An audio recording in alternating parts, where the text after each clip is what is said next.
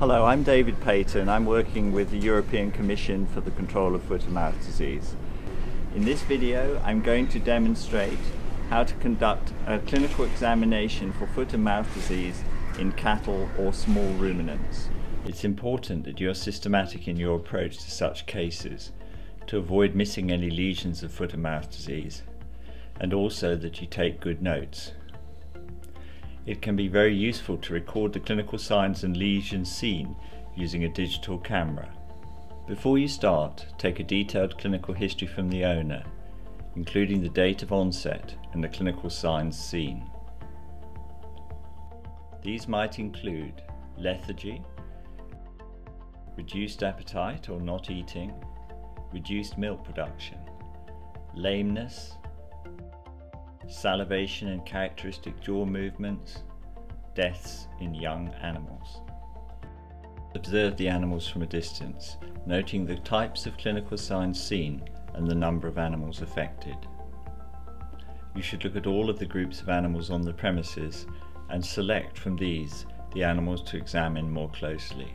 Before beginning your close examination, take care to restrain the animal appropriately. It may be useful to use a sedative. Remember that foot and mouth disease is a painful condition and to handle animals sensitively. Start by taking the animal's temperature. Animals in the first few days of an EuFMD infection are likely to be pyrexic. Then examine the mouth. Take care to examine all surfaces, including under the upper lip, the dental pad, under the lower lip, the inside surfaces of the sides, roof and floor of the mouth. It's best to take a preliminary look at the tongue before pulling it out of the mouth, as vesicles can rupture on handling and large pieces of epithelium may slough off. A cloth can help you to grip the tongue as you hold it. You should check all surfaces and feel for any irregularities.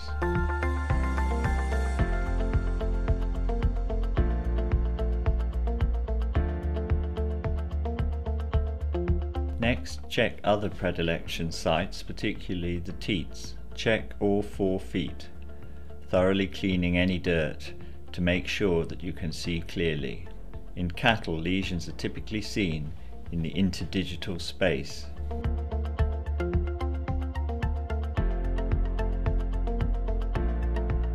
In small ruminants, lesions are also seen on the coronary band, and you should reflect the hair or trim it back to allow you to see this area. You should make a note of each lesion you have seen with a brief description and your estimate of the lesion's age. Take a photo if you can. In our demonstration, we have focused on the examination of the most common sites for foot and mouth disease lesions, but you should conduct a full examination to cover other differential diagnoses.